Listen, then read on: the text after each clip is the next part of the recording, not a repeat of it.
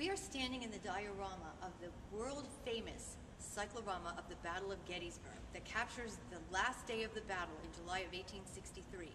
This painting was created in 1884 for the city of Boston, and featured on the canvas are over 20,000 figures. We know who some of those figures are, so let me show you just one. If you look behind me, you'll see a wooden tripod to a well, and just above it, you'll see a set of figures. It's two soldiers carrying a wounded soldier between them. Notice how the face of the wounded man is very pale with a dark black beard, and he seems to be wearing a suit coat and a white shirt. That's a depiction, a symbolic depiction of Abraham Lincoln, the president during the Civil War, and he's depicted here as a wounded man because we're depicting the wounded nation. That was the purpose of fighting the Civil War, to restore the Union.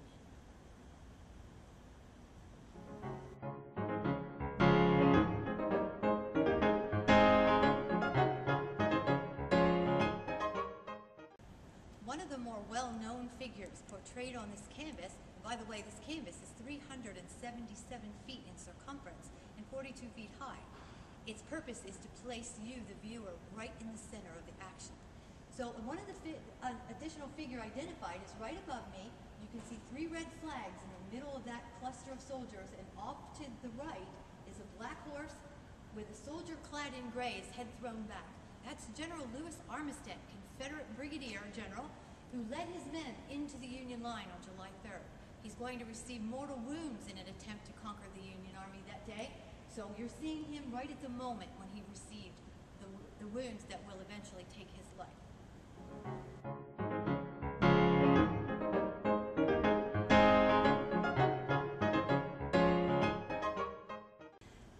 The artist's purpose of painting this magnificent cycloramic landscape was to place the viewer, you, right in the center of the action. So here we are on the platform of the cyclorama, the positioning where you can see all around you what took place on that moment on July 3rd, 1863.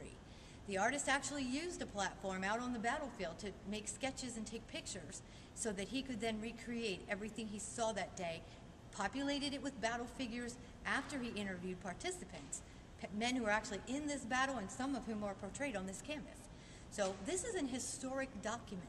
This canvas is very, very close to what the scenery looked like here in 1863.